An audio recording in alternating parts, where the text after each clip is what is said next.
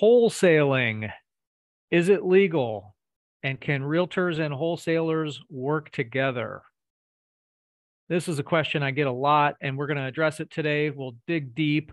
We'll give a lot of opinions.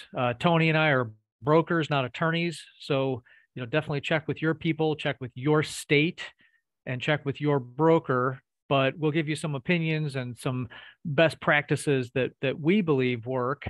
But it's a great topic. So let's get going on it. I'm Mike Ferrante with Century 21 Homestar, based out of Solon/Cleveland, Ohio. We are currently, Tony, the number one team for Century 21 in the US in number of sales. So we're going to try to hold on to that title through the end of the year.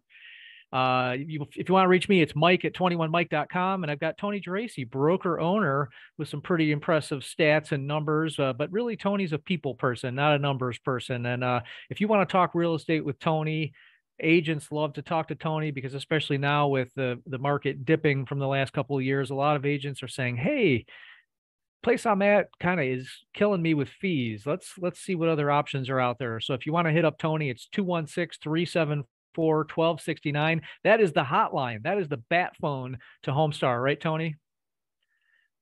Yes, it is. It's with me all of the time. I just Yeah. try to turn it off, at least the ringer's off at night, but still doesn't. Sometimes I forget and I get those late night texts. Yeah. Well, you got to get your 1 hour of sleep a night. And speaking of Exactly. texts, yeah, Turn speaking of off my text, brain. right, right. That's a great way to reach Tony. Just shoot him a text, and definitely he'll get you on the schedule to just talk real estate or talk about the brokerage. But anyway, let's dig into Tony, because we get so many questions on this, right? Wholesaling is a kind of a sensitive topic. It's almost like a swear word. People say, their eyes get big. Well, is that even legal? And so I thought maybe we would start off with a quick definition, because I literally have agents say, Mike, what is wholesaling? So Tony, do you want to take a stab at kind of explaining what wholesaling is for everybody? Really, it's without try to take off my opinion off of this, is basically finding someone purchasing a home in contract, writing a contract for that home, and you're contractually owner of that property. So in legal terms, you have a contract agreed to on that property. So you are an owner by contract. And then that wholesaler is trying to resell and advertise that property to a new buyer in hopes to assign that contract or sell that contract to the new buyer before it actually closes in name. So then at closing, the original seller actually sells the property to the second buyer, because the wholesale buyer sold or assigned the contract to them, usually for a fee. Hopefully that makes sense. Yeah, yeah, no, that's a good explanation. So the wholesaler is trying to make a profit by locking up the seller at a certain price, and then they shop that contract around at a higher price, and the difference is their profit. Now, one of the keys, and again, we're going to talk in generalities. Again, I had a guy in Florida say, hey, it varies state by state. Here in Florida, they're really cracking down because they're saying they're taking advantage of people and making more profit than they really should. It's unfair. But we'll talk in generalities. They're selling a contract, and that is one of the key differences. So realtors, real estate agents, we sell and rent properties. The sellers, the owners, give us permission through a listing agreement to market and sell their property. And that's why we're allowed to post addresses. We're allowed to take pictures and videos and open houses and all that. One of the key differences for wholesalers, and I know for a fact here in Ohio is really strict about, hey, wholesalers, for now, you're allowed to do this, what you're doing, but you're selling a contract, not a property. So you're not supposed to advertise the address or post pictures of properties to the public. Isn't that right, Tony? That's one of the key differences. Exactly. And there's videos on the Division of Real Estate website, explains that you're supposed to be just advertising a contract, not a address or pictures or anything like that. You're not selling a house, you're selling a contract. Yeah, and that I think is one of the key differences that as real estate agents we need to understand when you start to have these conversations with wholesalers. Now, I will get into what happens when a wholesaler calls you and says, "Hey, I want to write an offer on this property." It's really important that you first of all that you know you're dealing with a wholesaler, and we'll dig into that here in a couple minutes. But I want to kind of finish this conversation about the legality of it. Now, again, uh, we're talking about Ohio mainly, and check with your state, check with your broker, check with your manager. We are brokers, we're not attorneys. So we're giving some thoughts and opinions and a little bit of guidance just to get you started to really dig into this. Check with your local experts. But that said, done correctly, it is legal. So we have a really great Facebook group with about 10,000 members, and we hold wholesalers to the rules in our Facebook group. On other groups, I see wholesalers advertising properties, addresses, pictures all the time. And you know what? That's their choice if they want to do it. Just any wholesalers watching this, just know that in Ohio, you're breaking the rules. In our Cleveland, Ohio real estate homes for sale / rent group, because we're real estate agents, we kind of want everyone to adhere to the rules. So we will take down those posts from wholesalers advertising properties. Now, what they do instead is they might say, "Hey, I've got a 3-bedroom, 2-bath in this city with an after rehab value of 150. I'm selling it for 100." And they may give you an estimate of how much it is to rehab it. And there's all different ways that wholesalers will advertise their contracts. That's just an example. So that's kind of big picture overview. Tony, anything else big picture overview that we should talk about so people understand what wholesaling is? Yeah, no, that's a good picture right there, and happy to go into a little bit more specifics. Yeah, let's go ahead and do that, because I think one of the biggest questions I get is, how can realtors possibly work with wholesalers? We do two completely different things. I know one of the arguments against wholesaling is that, hey, aren't they really putting together a real estate transaction? And since they're not licensed in some cases, they're getting compensated for putting together a real estate transaction. That's one of the big debates.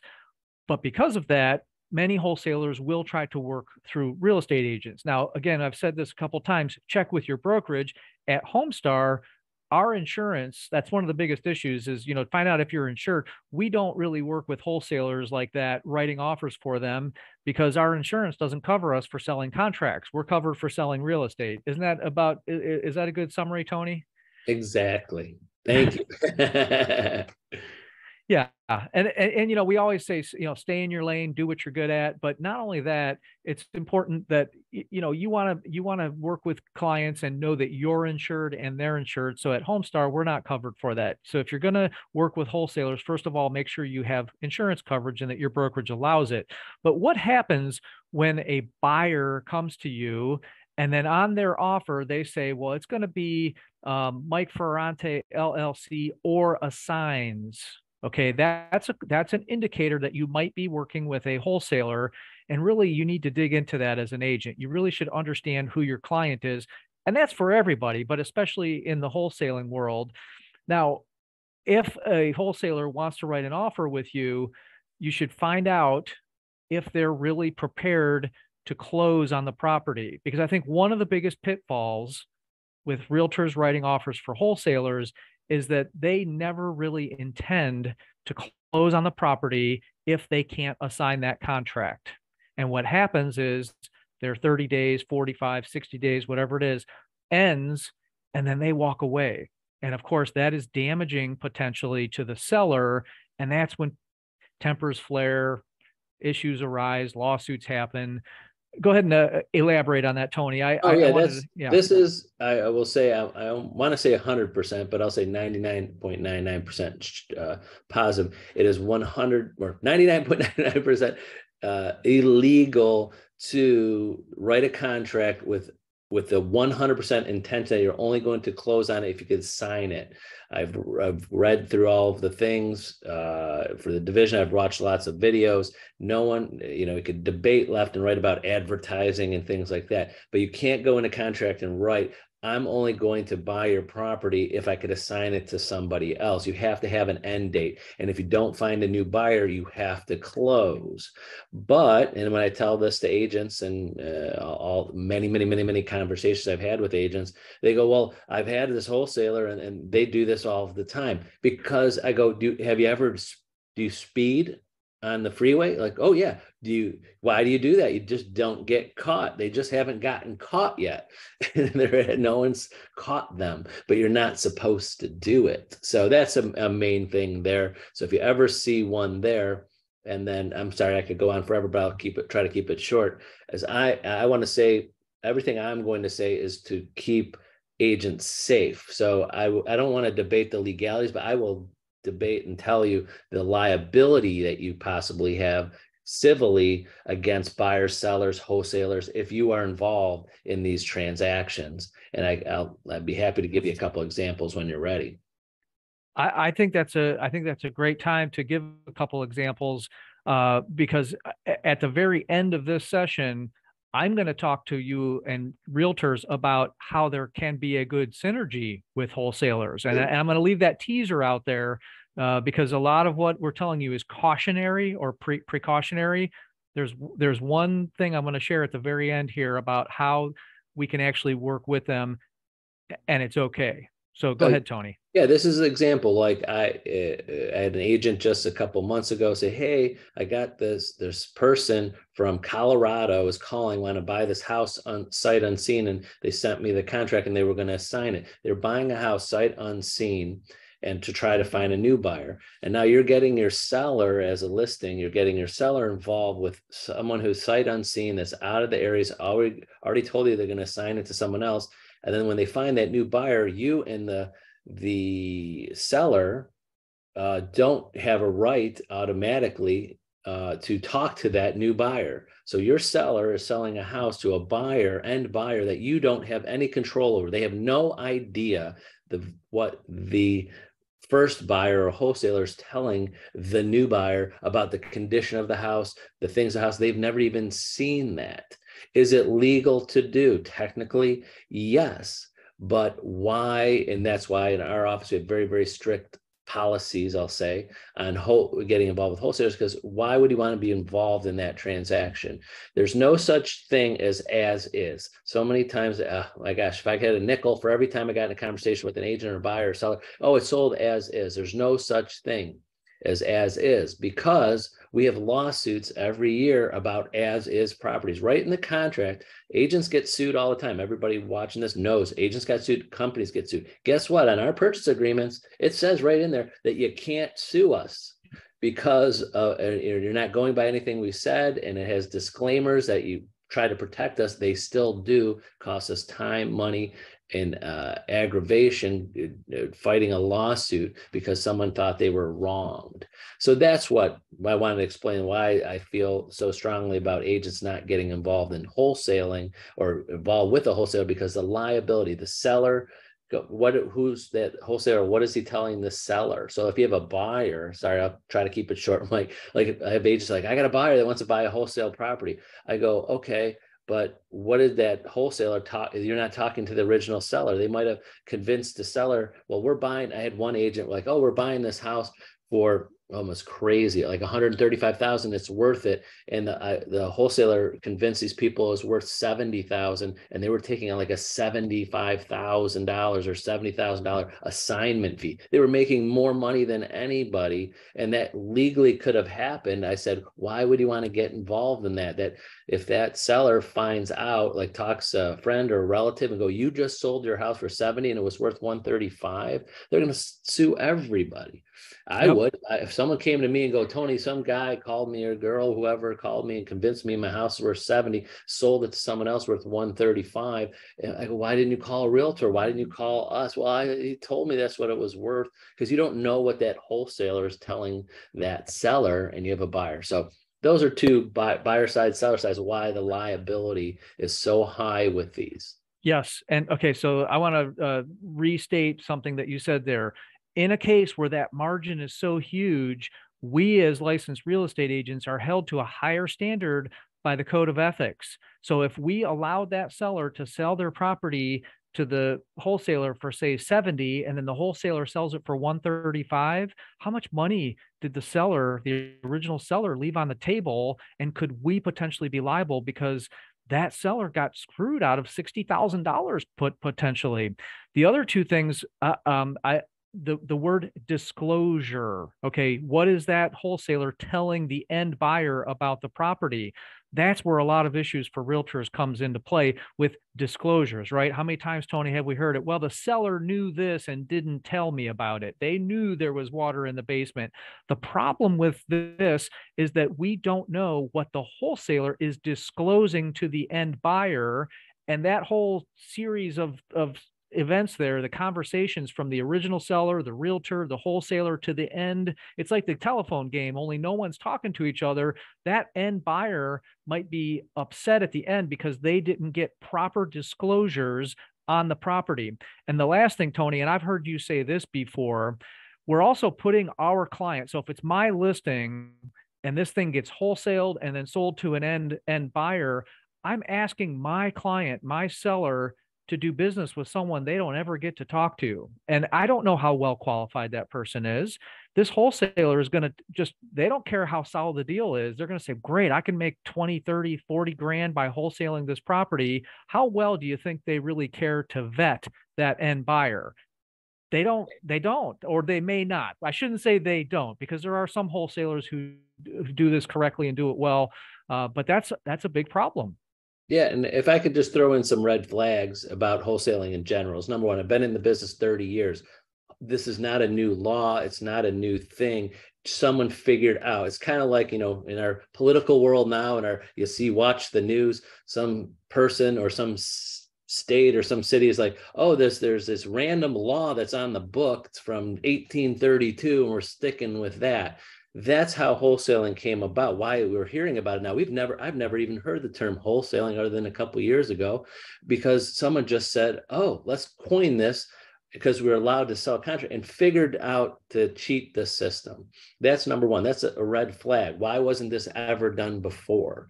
Two, if you put a red dot on a map of all the wholesale properties in Ohio, it will mimic lower income housing. No one's wholesaling $1 million house. No one's wholesaling a $500,000 house. They're going into communities, and this is my opinion. Please, you could quote me on this, but Tony's opinion. They're going into communities, into people that are not going to really be educated to the whole system and why they should get a realtor and sell their house and check it out. That's why they're just cold calling all these people, cold calling communities. And then last thing I'll say too is the reason why it hasn't come back, and again, my opinion is that years ago when there was the flipping going on, there was people that got really hurt, but not really hurt, financially hurt, that had a lot of backing. Banks, when people start foreclosing on these flips that they did, the banks that put mortgages on these houses went after them, went to the government and said, let's go after these people. And it was the banks that pushed it. Now, unfortunately, because they're lower end properties, a lot of these wholesale deals are all cash. So there's no banks. And these people are buying these wholesale properties and buyers cash, or they're turning them into investments. Like, right, Mike, you just said, look at this great wholesale deal. And after you fix it up, it's this value after you fix it up, or you could rent it out for this. And they're selling houses not for value. They're selling houses for investment opportunity. So they're turning houses not into homes, they're turning houses into investments. And that's what they're selling. They're not selling the people on the price, like, hey, you're buying this house for $130,000. Don't worry, but you could rent it out at this. So they're just really seeking havoc, or putting havoc on values in certain areas, because now whole areas, whole cities, whole neighborhoods the houses are sold on value of income, not what someone would live there for. And that could fluctuate a lot. And that's where neighborhoods could really get hurt. So I don't know. I'm sorry. Excellent. I'll get off my soapbox. No, excellent. I knew you'd have a lot to say about this, and it's one of the reasons I wanted to cover this topic today. One other red flag to look for is, so that look for the or assignee or aura signs. and also look for little or no earnest money. That's the other thing, is that a wholesaler who is only going to shop the contract with no intention of closing wants to put up little or no earnest money. So if you're on the listing side of things, or even if you're working with buyers, one way to figure out if you're working with a wholesaler is to ask for earnest money. And one of the things we do for our sellers who we know don't want to get involved with wholesalers, which are all of them, because that's our broker policy, is we will, if we suspect it could be a wholesale deal from someone who is only looking to assign the contract, we will actually write on the contract, this contract may not be assigned. And then, of course, your wholesalers are going to say, well, I object to that because I may want to assign it. And then you can decide whether or not that person's a good fit to work with or not. So one other disclaimer here, I have friends who are wholesalers. In fact, I have a friend who's a licensed real estate agent and a wholesaler. And I could tell you this, he does it right. And I'm going to share a story with you because I'm getting to the end here, and I want to share the story about how wholesalers can actually be good partners for real estate agents. So after all this stuff we said about all the warnings and liabilities, I did promise you one instance where I would share a story where it might be good to know people. And in general, it's great to know people in our business. You never know what happens for referrals and so forth.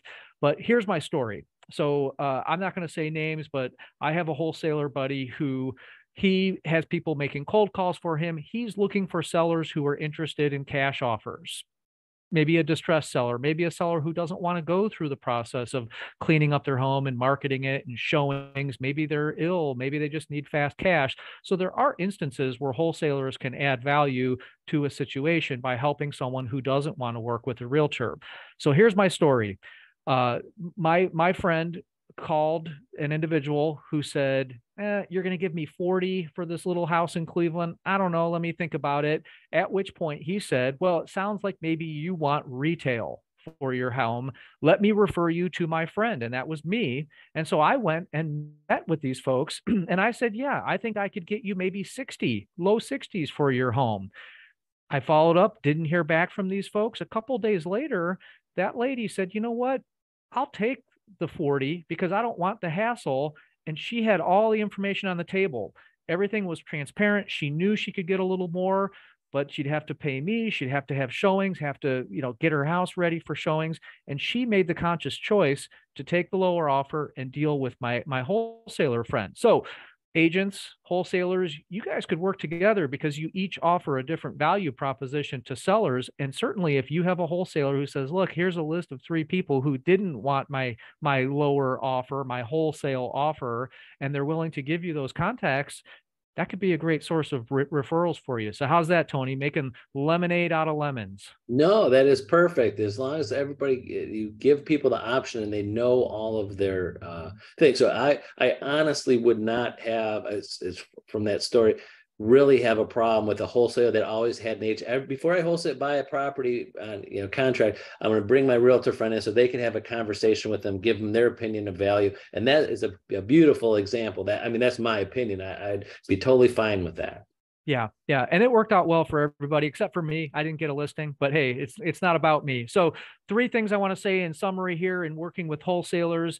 If you have a deal with a wholesaler, I think it's really important to make sure everything gets disclosed. Okay, both about the property and about where the money's going. Okay, which leads me to the second key word, which is transparency.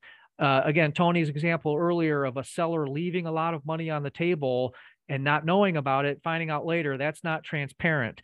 And then the third one is we really didn't talk about title companies much here, but that's the other issue is that, title companies also can have some intricacies, some idiosyncrasies about how they work with wholesalers because they may not allow a contract to be assigned. Their insurance may not cover you.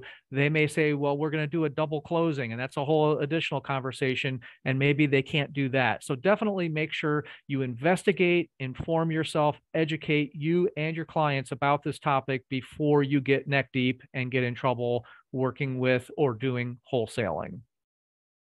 That's what I have.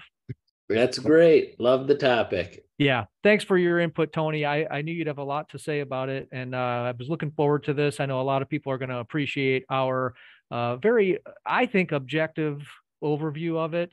And if you guys have questions, feel free to reach out to either Tony or me.